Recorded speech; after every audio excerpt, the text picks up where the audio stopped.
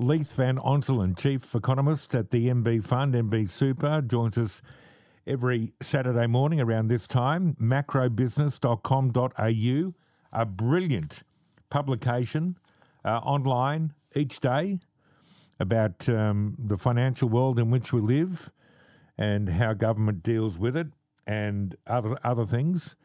I get it every day and read it, and I reckon it's a good thing to do. And Leith Van Onselen is on the line for our weekly chat. How are you, my friend? Good, thanks, Luke. Thanks for that glowing introduction. I am happy to provide that based on my experience. It's well deserved, mate. Lots of things to talk about this week. Let's start first with former Premier Dominic Perrottet's speech to the Property Council. You are kidding me, are you, that he actually referred to lazy immigration and a Ponzi scheme? That's right, mate. It was, look, Australian politicians have this knack, right? So as soon as they leave office or they're no longer the boss, they start telling the truth, right? So we saw it a couple years ago when Joe Hockey basically left as being treasurer. In his last speech to Parliament, he suddenly said, "Look, negative gearing's bad. We should get rid of it." After defending it for years, we see it all the time. So basically, politicians become honest once they're no longer in charge, and we saw it again with the former Premier Dominic Perrottet. So basically, as listeners might remember, in 2021, when he took over the premiership from Gladys, he actually said that Australia needed this quote time-limited doubling of pre-COVID immigration levels. He came in saying that we needed a big New South Wales. He was unashamedly, in favour of basically doubling the immigration intake for a period of 5 years. Now, obviously, the Albanese government's pretty much done that, only for a year, not for 5 years. And now Dominic Perrottet, he's no longer the leader, went to the Property Council, and he said, guess what? We're running a lazy immigration system that's a Ponzi scheme, and basically the states are overburdened. The Feds get most of the benefit because they collect most of the tax revenue from company taxes and personal income taxes, and the states are basically getting ripped off, and we need to moderate it. He also complained that he's got, I think, 7 kids or something like that, and they're going to struggle to afford housing, and that basically nothing's keeping up. We're not building enough homes, we're not building enough infrastructure, and all this sort of thing, and it's a lazy way to grow. So, look, he's basically saying that what he said was 100% correct. We all know it. The problem with it is he talking a very different book to what he did 2 years ago or 2.5 years ago, and now he's had this Damascus moment where he's finally telling the truth. And this is what always happens, it always happens. As soon as the politicians leave, they become honest. But that being said, that being said, what he said is 100% correct. It is a Ponzi scheme and it is unsustainable, and we need to dial it right back. Yeah. And we all know it. You live in Sydney, you live with the traffic congestion every day. You're seeing high-rise dog boxes going up all around you. Your quality of life's getting worse. The housing affordability is absolutely shocking. Your rental market's an absolute disaster. The median house price in Sydney is now $1.6 million. I mean, how's anyone going to afford that? Yes. Even an apartment is, unbelievably expensive, over $1 million. It's just become a nightmare, and that's the reason why so many Sydney-siders are moving north to Queensland, because they can't afford to live there anymore. And the federal government's basically, fire hosing in a whole bunch of net overseas migrants, because Sydney still gets the most. But then that's like pushing on one side of a balloon. It's pushing the existing residents out of Sydney. Yeah. So it's it's an unsustainable situation, and according to the official data, I mean, Sydney's population is meant to hit about 9 million people in the 2060s. Mate, I had a bloke ring me. I was filling in on the drive show this week, and I had a fella ring me, and he said, "Mate, I've had enough. Lived here all my life. I'm picking up the travel van, I think today, and we've sold up and we're moving out. It's just we've had too much, and he's now got to travel a place and see family in regional parts of the country." And you're right, given all of that and how busy and congested it is in our cities, it's madness that we keep voting for this stuff. I mean, I still don't understand why, as a collection of voters, we don't demand population policy be disclosed each time we go to the polls. We demand that from the major parties. They just, they get in one side more than the other, but they both do it. They ramp up the population, that false and fake growth, and then we get a smaller share of the pie, and we just cop it all the time.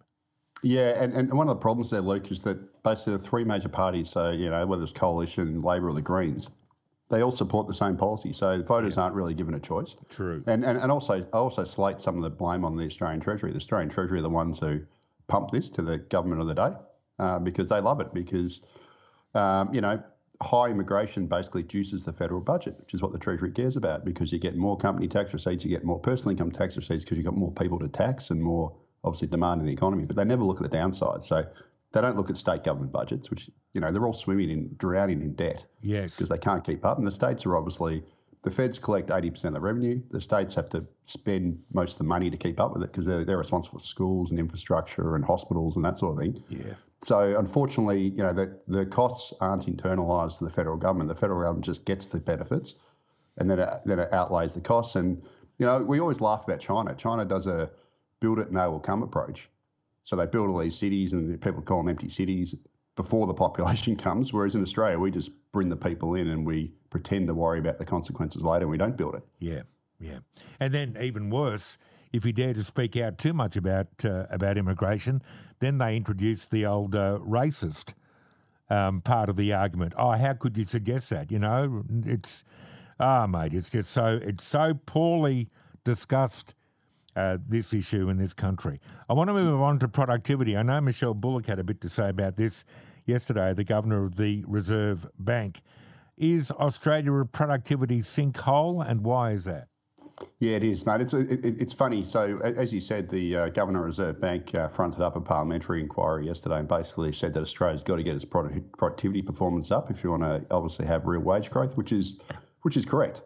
But, think about it is there's a very good economist named Justin Farbo who runs a site called Antipody Macro, and he did a study basically, plotting Australia's productivity growth. So this is GDP per hour worked, which is the main figure, against a whole bunch of advanced nations. And turns out, this is the US, Canada, the Euro area, New Zealand, etc., in the UK, and we're the worst. So we've effectively had no productivity growth since 2016.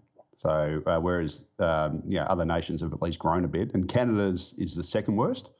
And I basically attribute this to effectively, it's not the only reason, but one of the main reasons is that Australia is running this big immigration system. So effectively, what's happened is we've experienced a long period of what's called capital shallowing. So that's effectively when your population grows faster than your business investment, your infrastructure, your housing, you get less capital per person. And what that means, that basically destroys your productivity. So the way, as a regular punter, living in Australia, Sydney, whatever, you see it through, for example, high congestion, right? Which is productivity destroying. So you bring in all those people, you don't build enough infrastructure for them, it takes you longer to get from A to B, that wrecks productivity. And that's effectively what Australia's economic model has been since the mid-2000s, when we massively ramped up immigration and we haven't built anything to keep up. And the interesting thing is the other country which also has incredibly poor productivity performance is Canada, which has done exactly the same thing. So Canada's got all the same problems as us. They're running a massive immigration program. They did 1.2 million last year, so they're even worse than us. Jeez. And some excellent economists at the National Bank of Canada did a massive study last month, and they basically said that Canada is caught in a population trap because they're getting this capital shallowing problem, and basically that's the driver of their productivity. And Jared Minak, who's a great Australian economist, did the same thing for Australia in November, and he found the same thing. One of the main reasons for Australia's productivity, poor productivity performance is because we've been growing the population much faster than we've grown infrastructure and business investment and those sorts of things. So that's a fundamental reason. But unfortunately, you'll never see, the Reserve Bank governor say that we need to slow immigration down so that the population grows at a slower rate than business investment infrastructure. They never say it. They always point to these other things and they talk in motherhood statements, and they never call out the elephant in the room. Yeah. And we often, we're stuck in this conversation now about the housing supply, particularly in the rental market, which has seen rents go through the roof. All these new residents wanting somewhere to live, hoping to rent somewhere, increased demand, but there's no increase in supply. So we talk about properties, but It's not just that. That's the point, isn't it? It's not just the homes. It's Everything. It's everything. It's everything. Exactly right. How Australian workers are getting smashed by cost of living, not just reflected in CPI inflation figures. Tell us about the work you've done here and what you've found. Yeah, so the Australian Bureau of Statistics, every quarter after the CPI data comes out, the CPI inflation data comes out, they release this living cost indices. So what it basically does is it calculates the living costs of different cohorts of the population. And to nobody's surprise, if you're an employee household, so you're basically a household with people in the labour market, your cost of living has risen a lot faster than inflation. Shock horror, we all know it. So basically, in the year to in last calendar year, according to the ABS, the average household's cost of living rose by 6.9% versus 4.1% CPI inflation. And the main reason for that is that the CPI inflation measure doesn't factor in mortgage costs. So basically, as we all know, the Reserve Bank's ramped up interest rates. Mortgage costs have all gone through the roof, and this cost of living index counts that. And because of that, the cost of living's gone through the roof. And basically, and the other thing that's not calculated by this, Luke, but we all know is obviously we're paying a lot more in income tax. So in the year to September, income tax receipts went up 22%, whereas overall household incomes only went up 7.5%. So we're getting smashed on both sides. We're paying a lot more in personal income tax through bracket creep. At the same time, our cost of living has gone up. And the interesting thing about this, the one cohort whose cost of living has gone up less than the inflation rate are self-funded retirees. And the reason for that is they overwhelmingly own their homes outright, so they're not getting smashed by high rents, rising rents, and they're not getting smashed by high mortgage payments. And because they're self-funded retirees, they're also not working, so they're not getting smashed by personal income taxes. So this is just a case of the pain of adjustments falling on certain segments of society, mostly through interest rates and rents, while other segments of society are basically sitting pretty. Always good to chat, mate. Have a great weekend. I'll talk to you next week. Thanks, Luke. Thank you. Bye-bye. Leith Van Onselen, macrobusiness.com.au. We've got Rob on the open.